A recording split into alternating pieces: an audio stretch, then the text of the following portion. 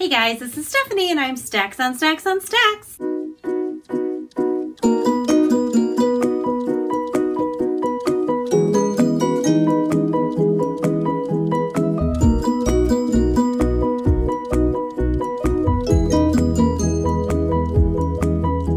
Today I'm coming to you with my winter TBR, like an entire month and a half late, but better late than never. And I got glasses. I have a few pairs, so you might see them sometimes, you might not. I don't have to wear them, but I need to wear them if I want to see far away, so like driving or if I go to a play or anything like that. But I'm good when I read and watch TV. I don't really have to wear them, but I was just up and about, so I have them on. I might take them off because they're glaring a lot. I'm gonna take them off. It's actually kind of funny because now when I look at the screen, things don't have edges anymore. But enough about that. I'm coming to you guys with my winter TBR a little bit late. Now I had this written out forever ago, like probably beginning of December, and I've been sticking to it pretty well. I just haven't had time to film it yet. I've been filming other things and I just wanted to just get it filmed and get it out there. So I usually have like 25 books on my TBR, and this season I'm just gonna have 16. So 2 of them are books that I've started and have finished, 2 of them are classics, and then the other 12 are books that I just wanted to read this winter. They kind of have wintry feels to them, or maybe it's just a book I want to read. And some of them actually I already have read. If you follow my Monday reads, you'll see me wrap up on a few of those. So the first thing I'm gonna do is wrap up on my fall TBR. And this will be a quick wrap up because I basically didn't read almost anything that was on my fall TBR. It was a little impressive, I will say. I read 3 books off of my fall TBR and that is it. So I think I just was in the mood to read other things, and I think I was busy and not actually reading a whole lot over the fall. So I'm gonna read off the ones I did finish and the ones that I didn't, and you're gonna actually notice quite a few on this list that are carried over to my winter TBR. So the 3 I did read were The Diviners by Libba Bray, which I loved, one of my top books last year,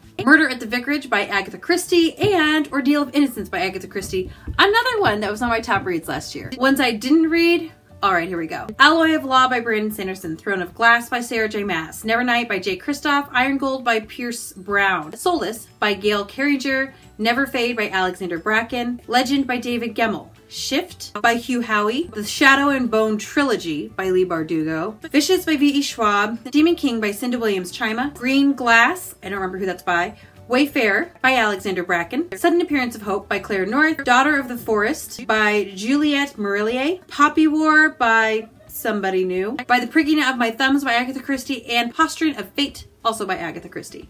So that was a lot of books I didn't read. So I made my winter TBR a little bit smaller in the hopes that I can actually read these books that I picked out, but I'm gonna get started. My first one is Shadow and Bone by Leigh Bardugo, which is the first book in the Grisha trilogy. I haven't read this. I've read Six of Crows and I've read Crooked Kingdom, and I haven't read this one yet. I don't really know what it's about except the Grisha verse. So people with kind of special powers and the world they live in. I can't describe it better than that because I haven't read it yet. It's one of the ones I haven't read, but I do want to at least pick it up and get it started before spring happens. I also have Salt to the Sea by Ruta Sepetys on here. This is one of the ones I have read, but I will go into those details with my spring TBR. This follows a World War II catastrophe of a German boat that has a bunch of civilians on it, and it gets torpedoed by the Russians, and what goes on with that. Next up we have Vicious by V.E. Schwab, and this is following 2 boys who are in college together who basically want to see if they can create superpowers, and it kind of is coming from a now and then 10 years ago kind of point of view. So it jumps timelines from 2 weeks ago to 10 years ago, 9 days ago, 10 years ago, 8 days ago, 10 years ago, back and forth, and you're kind of putting the pieces together of what actually happened and how the characters got to where they are. Super excited about this one. The only Agatha Christie that I have on my TBR is the ABC Murders by Agatha Christie. This is one they're actually turning into a mini-series soon, so I'm excited to watch that. It's gonna have John Malkovich in it as Herc Poirot, which will be interesting, but I want to read this before I watch that. I also have Alloy of Law by Brandon Sanderson. This is the first book in the Wax and Wayne series. I think there's 4 in the series. I think there's one more coming out. I don't really remember. And it takes place in the Mistborn world, but it's like 300 years later. So people are like ancestors of the people that were in the first books. It's kind of cool. I also want to read Soulless by Gail Carriger. This one is actually on my book club pick, so I need to have it read by the end of February. So this will be one that I will definitely be reading. Basically, this is a supernatural world, kind of a steampunk world as well, yet Victorian era. And it's just sounds super interesting. I've been wanting to read it for a while, and I'm super glad that I'm now forced to read it. Next, I have Arch Enemies by Marissa Meyer. This is the sequel to Renegades. Since it's a sequel, I can't actually talk about a lot of what happens in it, but rest assured, I'm sure it's going to be action-packed and full of more and more superheroes and anti-heroes, and I am just here for this book. I also have The 7.5 Deaths of Evelyn Hardcastle by Stuart Turton. And this is one I started in the fall, and I was really, really excited about it. And then I just had other books I was reading, and then I just wasn't reading for a while because I was super busy with life. So I am going to be restarting this, and this is one of my other book club's picks. So I will be reading this by the end of February as well. In this book, we are following our narrator, who basically keeps waking up in somebody else's body every day and has to figure out who is killing Evelyn Hardcastle. I think they're reliving the same day over and over and over. I am not 100% sure about that, but I'm excited to read it. I also want to read The Towering Sky by Catherine McGee. This is the third and final book in the 1000th Floor series. Can't talk a lot about what that book is about, but the first book is kind of a sci-fi Gossip Girl-esque book, which doesn't sound interesting. I don't know how to describe it better. Basically, we have people who live on the 1000th floor who have money, and we have people who live on the 33rd floor who have like nothing. And the book really goes into their interactions with one another. Now it is YA, so we're talking like high school age kids this whole time, but she's such a good writer. Like, the premise does not actually jump out at me, but when I actually read the book, I was like, oh my goodness, this is so good. Why is this so good? And I think what it is she's very good at plot and just weaving plots so that even characters, unlikable characters, still have a likability to them, and then how they cross over with the other ones, and how one character can have like their finger in 3 different pies, and then this one has them in one of this and this and this. Like, I think it's just, I really like her weaving ability when she writes. It's a great series, and it's definitely underrated and not talked about enough. I am also hoping to read The Bear and the Nightingale. This is one I've been meaning to read probably like the whole second half of last year. Everybody raves about it, says it's so great, and it sounds interesting, and I couldn't even tell you what it's about. I could just tell you that at one time I thought it was interesting, at one time I was like, I want to read that. So I added it to this TBR. Bear, Nightingale, there's like snow on the front cover. It makes me think of winter. I also want to read Iron Gold by Pierce Brown. Now this is one that I basically wanted to pick up as soon as I finished Morning Sun in like, what was that, August that I finished it. And I kind of wanted to pick it up, but at the same time, I'm pretty sure it's a second trilogy based in the same world.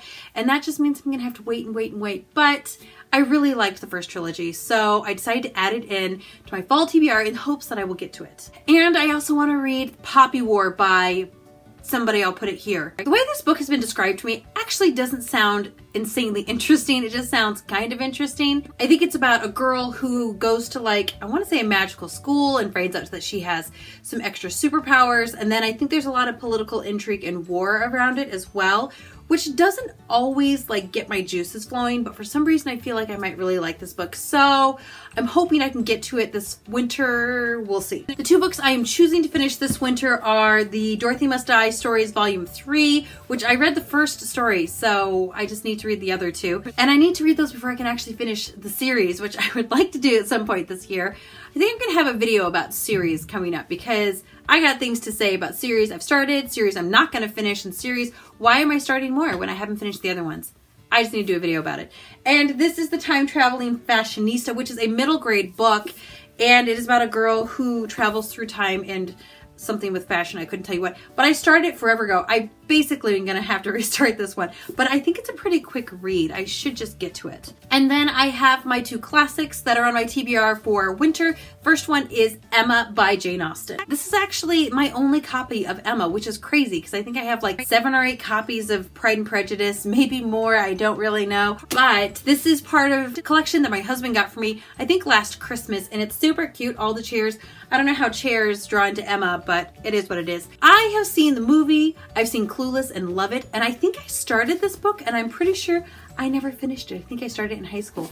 And I think I always thought I read it, but I don't think I did. So I want to read it.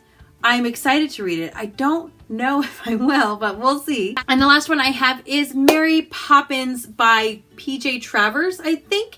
This I'm actually going to buddy read with my sister during the month of February, so I am excited to get it. It is like a kid's book, so it is short and everything, but I would have to say it's a classic. My sister and I decided to buddy read a few books throughout the year, and this is the first one we're going to start with, so I'm pretty excited to read that one. And that is it. That is my winter TBR. I'm really excited about getting that out. I love doing my seasonal TBRs because then it gives me like a whole 3 months to read books, and as long as I get to at least half of them, I feel pretty good about that. Half of 16 is 8, and I think I can do 8. I really do. So better late than never, but let me know down below what book you want to read still this winter. So before spring happens, what is one book that you would like to get read? I would love to know. Please leave that comment down below. Don't forget to like and subscribe. And I post videos twice a week, so you can find me here again at another time soon. I'll look forward to seeing you guys later. Goodbye.